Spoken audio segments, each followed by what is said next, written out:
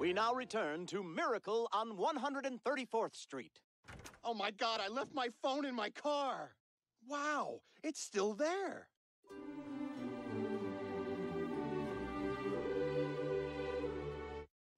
Hey, I've been asking around about this carnival thing. Turns out I know a guy who knows a guy who knows another guy who knows a girl, which is weird because they don't usually know nothing, who says the carnival was canceled by the mall's owner, some guy named Computer Schmidt. Oh, my God! So I got another guy working on finding out who that is. It's my father. Oh! This is a twist I did not expect.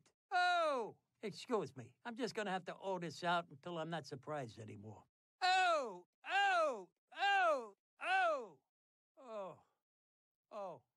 Lois, before I get mad at your dad, he isn't the Little Caesars guy, is he? No, Peter, we've been through this. Good. I could never be mad at that guy. He says my favorite word twice in a row.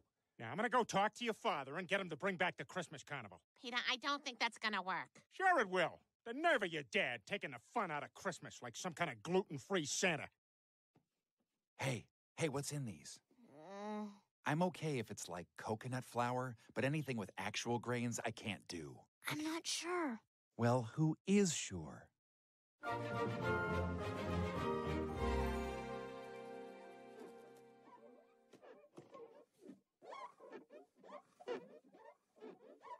Mr. Pewterschmidt, there's a man here who says he's the guy whose picture is on all the money. Holy cow, send him in! Griffin? That's right, and this is my own People magazine from home and not from your waiting room just now. And why did you cancel a Christmas carnival? Because I hate Christmas. You know what it's like being rich at Christmas, Griffin? Everyone expects an expensive present, and I get nothing. Did you just have your hand in my fish tank? No. Jeez, Carter, you know what? I am going to help you find the Christmas spirit so you bring back the carnival. Look, are we done here? Just one more thing. Can I choose one thing in your office to take home with me? No! Oh, too bad. Because I was going to choose you. You're weird. You're a weird guy.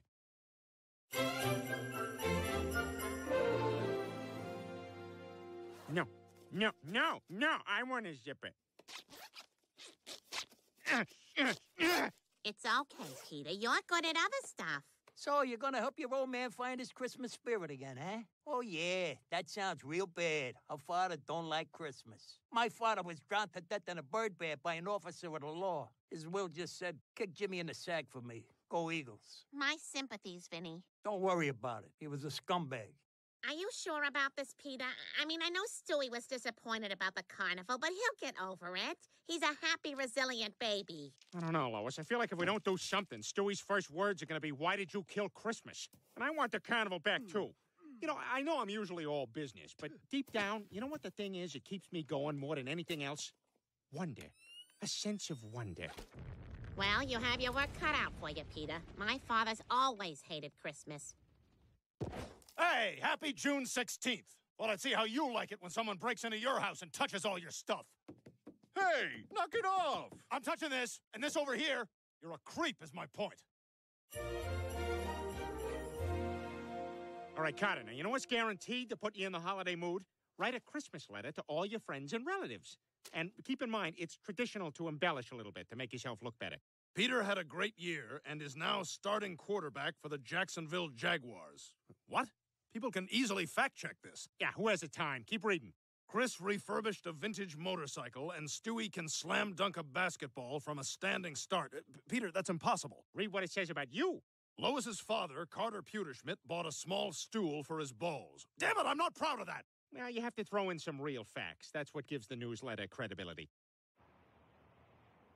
Now, everyone knows the best way to get the Christmas spirit is to drink a whole lot of thick, frothy eggnog. So get going. I don't like eggnog. Drink the nog, Carter. I don't want to. Take it, Carter. Take all the nog.